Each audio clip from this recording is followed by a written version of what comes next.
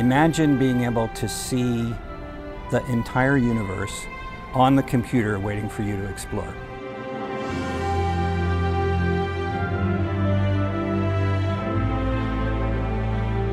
It's one of these instruments that is going to introduce a new paradigm as to how astronomy is done. This is an telescope of the internet age. We're relying on the internet to get the data from Chile to the US, all around the US, then back out to partners all over the world. LSST, the instrument itself, is by far the largest and highest resolution camera that's ever been put on a ground-based optical telescope.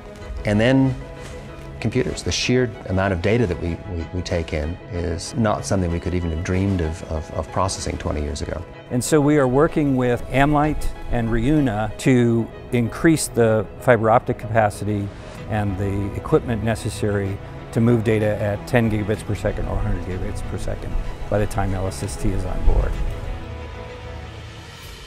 It's going to be a very large international collaborative project involving many different astronomy communities that are underpinned by a network layer that helps that data to be in multiple places very, very quickly. It really creates a multiplying effect of how quickly new discoveries are made. We're looking for differences. We're taking one image, we're subtracting another 3.2 gigapixel image, and what's left are the things that changed. Things that moved, like asteroids, things that blew up, like exploding stars, supernovae, but the other thing is we're observing the whole sky. What LSST will do is go and see and measure galaxies that are as far away as 13 billion light years.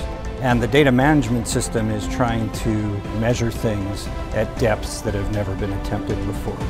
So we're going to see what has the structure of the universe been like at different epochs. How has it changed? How have individual objects changed? How have galaxies clustered themselves together? Essentially, we're going to see the whole evolution of the universe.